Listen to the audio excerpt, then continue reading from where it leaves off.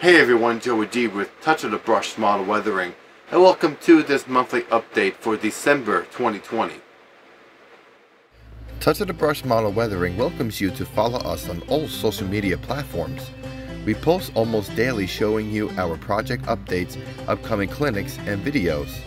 If you would like a project completed by us, you can contact us here at TOTBModelWeathering@yahoo.com.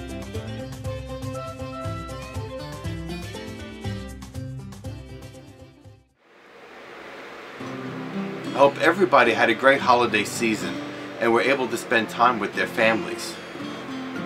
December 2020 has been a very interesting one in that a lot of new stuff has been going on and a lot of exciting stuff to go with it. And so with December 2020, I have a few of these models that I'd like to show you that I did for some of these clients, and we can check these out right now.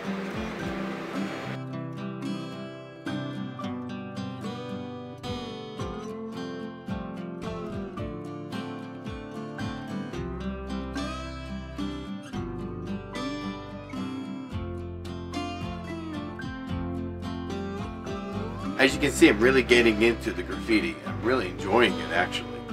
And I can't wait to learn more techniques on creating graffiti by hand rather than using decals. And so that's an added service to the business.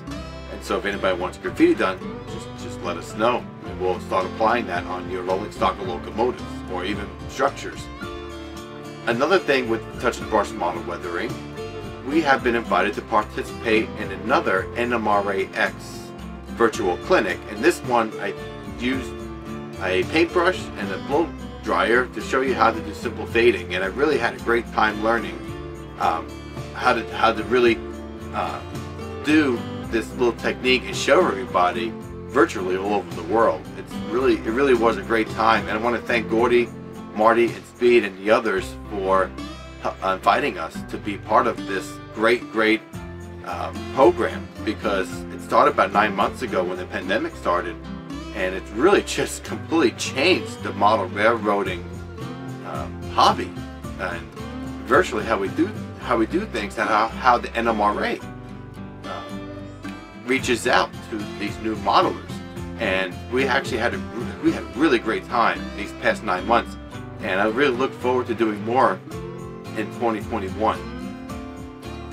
Another thing with virtual reality, I guess we are living in a virtual reality, but virtually I am also now the social media representative for the New Tracks modeling program hosted by Jim Keller, who is a master model railroader. I am part of a great team of model railroaders, and we interview modelers who have small up-and-coming up-and-coming small businesses, or have a small manufacturing company, and even a train club. We are inviting everybody and anybody in the model railroading hobby who has a small business or a small manufacturer who want to expose their business. We do train shows. We do Wednesdays and Saturday evenings. We also invite folks to come on, and we have special guests. We do quick tips, and we have just a good time those evenings where we sit and talk model trains. And I really want to thank Jim Kello for inviting me to include me to be part of his team. It is a lot of fun. I'm having a great time working on social media. I love marketing and social media, so this is a lot of fun. And I wish and I hope that everybody gets a chance to check out. I'll leave the links below in the description, and right below me right now is probably the website as well as the Facebook and YouTube links. So check those out.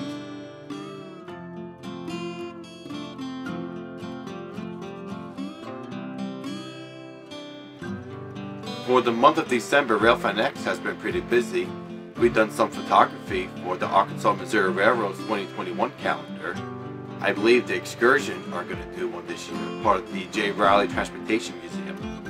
And that Barton Jennings interview was really popular on the Facebook page. I'm so happy that a lot of people were interested in hearing Barton Jennings' story and how he got started with railroading and transportation. He is a very successful man, and his wife is a very successful journalist as well.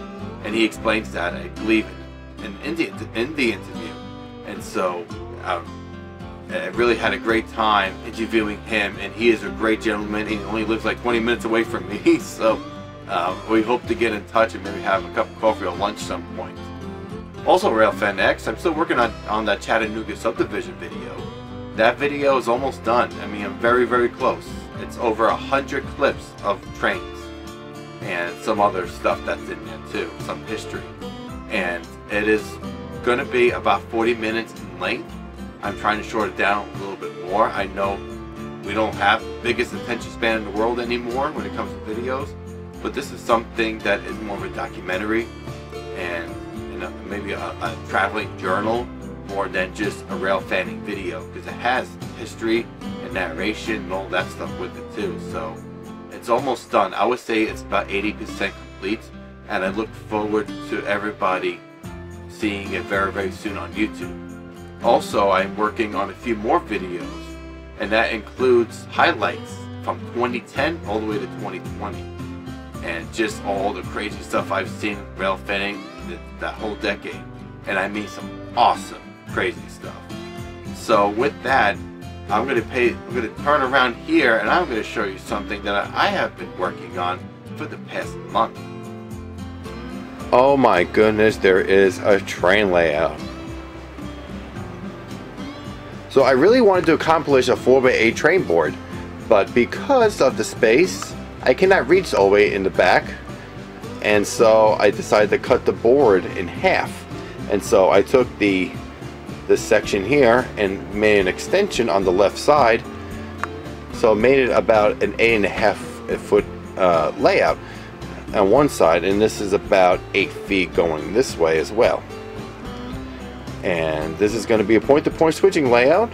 I'm not sure on the name just yet. I think Evans Junction, after the town of Evansville where I live, maybe the name of it. Basically, it's going to have the main line here. It's going to go all the way this way, and it comes around all the way down here past my client's locomotives. And so with that, I will have 6-axle locomotives running point to point.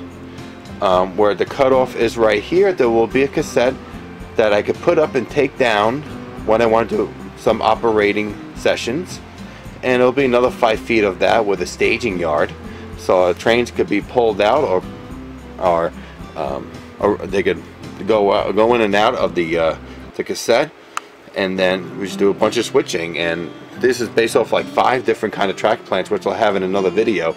But here is some of the industries that I'm working on here, that's trying to figure out what I would like to have. And I may have like the Appliance Express like I had back in Nashville, where I had coil steels on one side with a couple box cars, and the other side maybe some scrap loads. And it comes along this way here.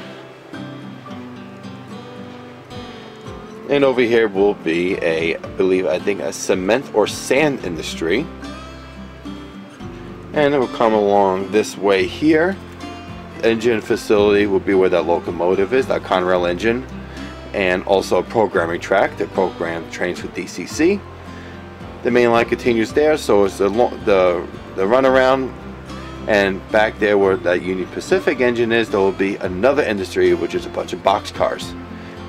Maybe paper, or maybe a brewery, I'm not sure yet. And then coming over here in the foreground, there will be an industry for tank cars, probably corn syrup or ethanol, I'm not sure yet. I have a lot of tank cars in my collection now, which I'm very proud of, and so I can't wait to switch out tank cars.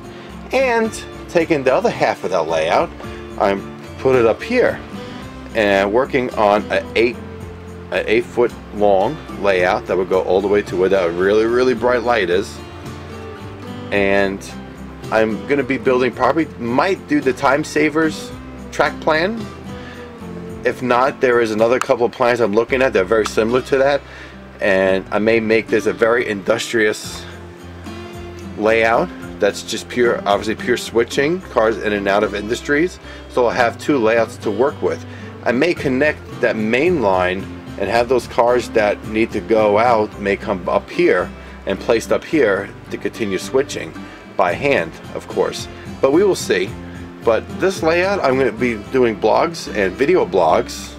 I am planning on writing articles, and so I have a video that I'm working on right now was to fill in all the gaps of the foam here, all the different foam. I know the exposure is really bright. I apologize for that. But yeah, and it's the layout is held by these 2x4s, and I don't think they may not be permanent, but for now they are to hold up the layout. The floor is unsettling on the bottom, and we don't trust it, so we decided to go a cradle-based type of construction. I know it's very bright, and I apologize for that. But yeah, this is the start of a layout, finally starting a layout. And so we're very excited, and we will have tons of videos including operations and how-tos and all. It's going to be great. I can't wait. And scenery. Oh, the scenery. This is going to be a more rural, small town industrial layout, as the top will be more of the industrial city base, which I've never really done much scratch building or a structure building before, but I can't wait to start learning and learning new tricks and skills. So there you have it. This is the layout. Maybe Evans Junction. I also have some very interesting news. There's a gentleman named Larry that lived in Lincoln, Arkansas, and I met his wife at Ace Hardware.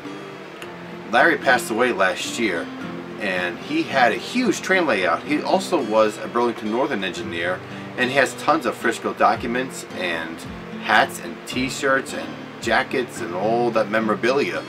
And Linda, his wife, talked to me about Larry, and he was in the closet model railroader. He never been to public with his model railroad layout, and we have a few friends of ours that actually just became friends with. They have a lot of pictures and videos, and so I'm hoping to have a video of his layout very soon, and that will be a tribute to Larry and Linda. And unfortunately, the layout was torn down, but the collection has been split. He had over 3,000 pieces of rolling stock and over 100 locomotives, and he also had about 15 boxes of model railroading and train magazines, and they include Model Railroader, Model Railroad Craftsman, Cowcatcher, Trains magazine, all the Walters catalogs, some O-scale stuff, and this guy had it all. And I think he had it all the way back to the 70s and some magazines from the 50s. And the gentleman that I just became friends with, he invited me over and told me to pick whatever magazines I wanted to take, as much as I want. And I took about 3 boxes load of them and able to combine them to where I was able to make some room in his garage.